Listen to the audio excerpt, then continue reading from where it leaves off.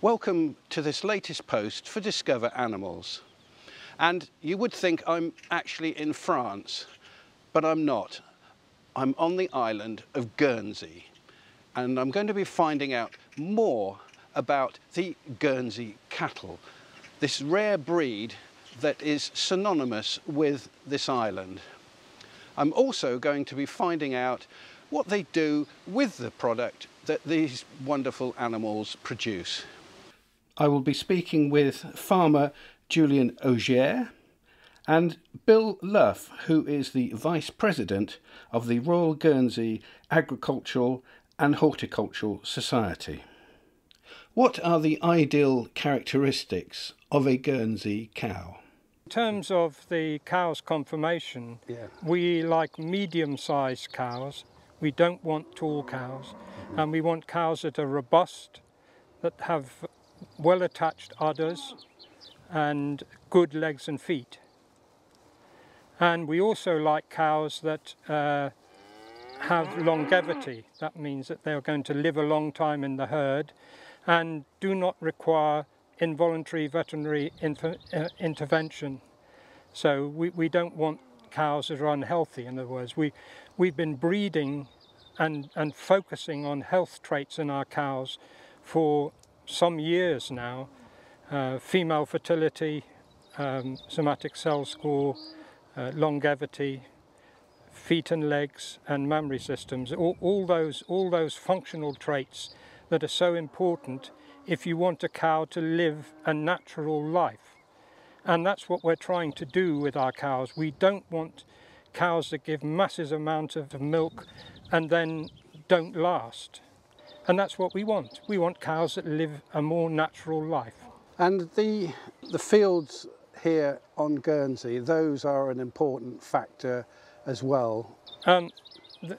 The soil in Guernsey is very high quality generally, especially in the upper parishes, which is where the most of the cows live.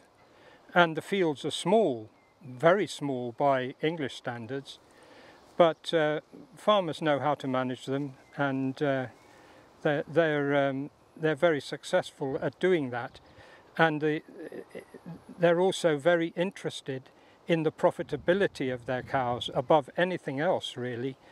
But to have a profitable cow, then you need all the traits that I've mentioned before. They have to be healthy, they have to live a long time. Tourism is very important for Guernsey. So how do the Guernsey cattle fit into that? Well, Guernsey cattle are part of our living heritage. We are the custodians of the Guernsey breed. It is small in numbers, both in Guernsey, about 1,500 cows, and around the world there are not the numbers of Guernseys that there used to be.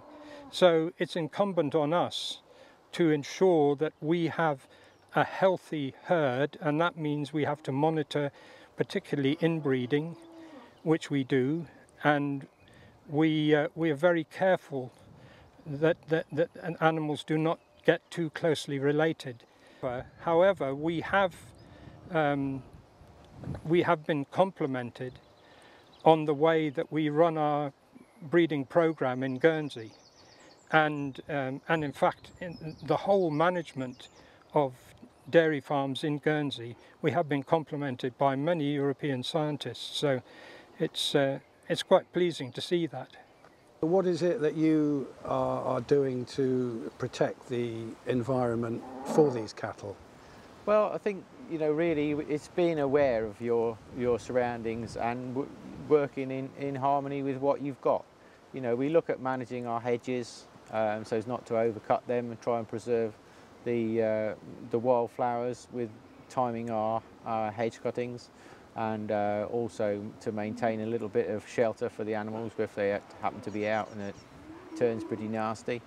I think the other thing we're trying to do is we're trying to move away from nitrogen-hungry grasslands, and we're trying to sow more permanent pasture in the what we call the grazing block, which is the grazing block is land that's within walking distance for the cows from around the farm buildings. So that just means we're not ploughing fields up every two or 3 years. We're hoping to get 5 or 6 years out of them. and they tend to be, the grass is a little bit more hardy and with clover in, and they're not quite so nitrogen hungry, which is, where we may apply bag fertiliser. Well, we can reduce that a little bit if we've got these hardier grasses. So do you get much interaction with tourists that visit the islands at all? I think people are very, very interested in farming, even if they're not involved with it. People do like to look over the hedge, see a nice clean field with cows in. That's what I think tourists want to see. And now there are only 12 or 13 of us actually milking dairy cows. You don't always think there are a lot of cows around, but if you know where to look, it's nice. People do like to see them and ask us about our industry. One of their main traits of interest is that they are very docile. Everybody you talk to about them, every dairy farmer who's ever milked them, knows that Guernsey cows are very docile and very friendly. So that's nice for the visitors. And also I think their colour looks very good against the green fields, and of course the quality of the milk that they produce, which is high in butterfat but very high in protein as well, and the colour of the milk is deep golden, and that's not because there's more fat in it, it's because cows don't convert beta carotene very well. So you would see in their ears and under their coat, you will see yellow pigment, and on the end of their tail. And that yellow pigment is what makes the Guernsey milk and cream so yellow in colour, and also the butter is golden in colour, and cheese too. Once the fresh milk arrives at the dairy, what then is the process? Yeah, well, our tankers will go out. First tanker goes out at 6 o'clock in the morning, and it'll go and collect from some farms. That milk's brought back, tested to make sure it's antibiotic and water free. It's pumped into a silo. That milk's kept for 24 hours. And then we pasteurise it the following morning. It goes through, separated into cream and milk. Some of the cream is put back in if it's full cream. A small amount is kept out if it's low fat, and a large amount is kept out if it's skim. The cream goes for butter, cream packing, ice cream.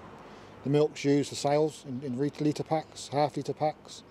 Milk was also used in cheese making and into ice cream making. Each product is tested throughout the day. Packs of milk are tested every hour. And then from there into the cold store, it's kept overnight. All the tests are checked for the following morning, and then out into the supermarkets. You export from Guernsey as well? Yes, we export a large amount of butter, goes to the UK. We send a small amount of butter into Wales, that comes back as butter portions through our restaurant trade. And we've also sent a small amount of cream to Scotland for an ice cream maker. As an industry, how important is it? I think the industry is vastly important for the island. It's going to keep our green fields. We've got a very unique set of fields. They're very small. Some of the fields date back hundreds of years. They haven't changed over those years. Without the farming industry, those fields would soon be used up into probably pot gardens or built on. So the island desperately needs it, and it keeps the green open spaces. And of course the Guernsey cow is a rare breed and iconic to the island.